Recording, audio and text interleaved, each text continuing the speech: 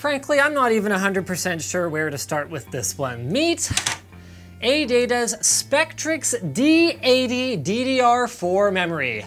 As they're calling it, the world's first RGB DDR4 memory with hybrid liquid air cooling system, using a combination of a liquid heatsink and an aluminum heatsink to deliver effective thermal cooling. Water-cooled memory? Welcome, my friends, to shit manufacturers say. This is water-cooled memory. Throughout this video, Linus will refer to the liquid as water.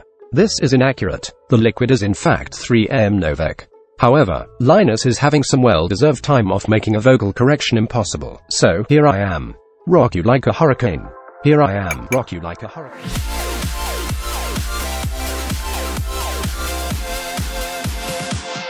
Origin PC offers beautiful custom laptops and desktops, including their Evo 15S that weighs only 4.3 pounds, is under an inch thick, and features up to a smooth 144Hz display with a GTX 1070 Max-Q. Be sure to check out their latest offerings at the link in the video description.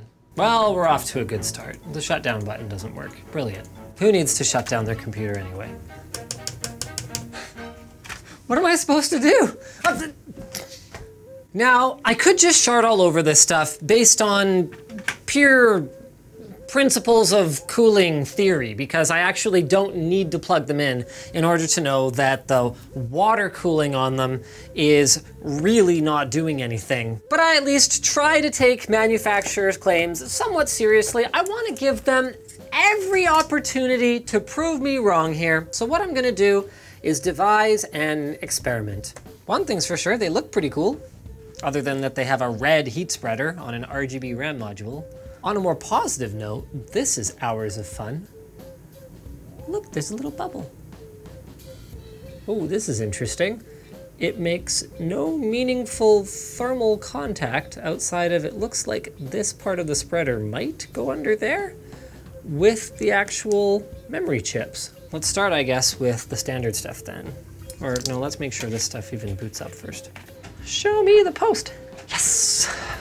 All right, now that we're booted up, let's go ahead and press start on a stress system memory test.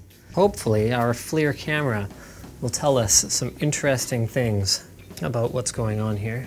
We can see the heat is clearly concentrated directly over the actual DRAM modules.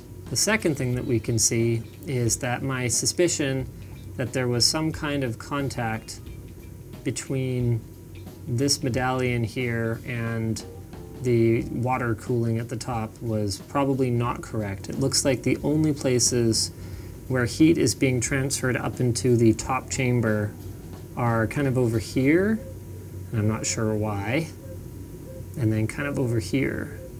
So those are almost the same temperature as the spot directly over the chips. So you can see if we look directly over top of it, the water cooling portion is still quite cool. Okay, so after a few minutes of testing, our thermals have stabilized anywhere from around 47 to 50 degrees, depending on where exactly we're looking on the spreader here. But that's not that interesting, we were expecting that. What we did figure out that is interesting is why we're seeing those little centers of activity of thermal movement up here. That actually came from perusing ADATA's very optimistic, by the way, diagram of how these modules work. So heat gets generated by these DRAM packages right here, with you so far.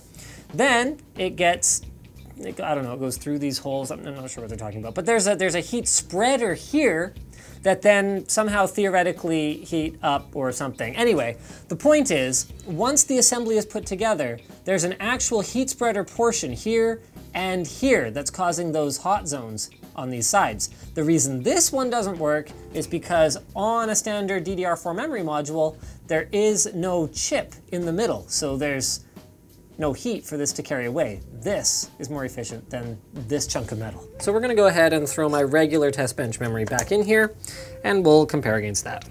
So we still need a few more minutes with our other memory modules here, but it looks like we're gonna end up somewhere in the 40 to 40 something mid-range. So it took a little longer thanks to the additional thermal mass of these Trident Z modules, but we are back up to anywhere between about 50 degrees and 47 degrees, just like last time. So the rules of the game have not in fact changed. RAM doesn't really need cooling unless you're, extreme overclocking it to break records, and heat spreaders don't really do a whole lot for it, regardless of the design of them. So what conclusion can we draw about this thing then? I guess the best way I could describe it would be this. The water on the top of these RAM modules, it's not hurting anything. It's like homeopathic pills, where they just contain basically nothing.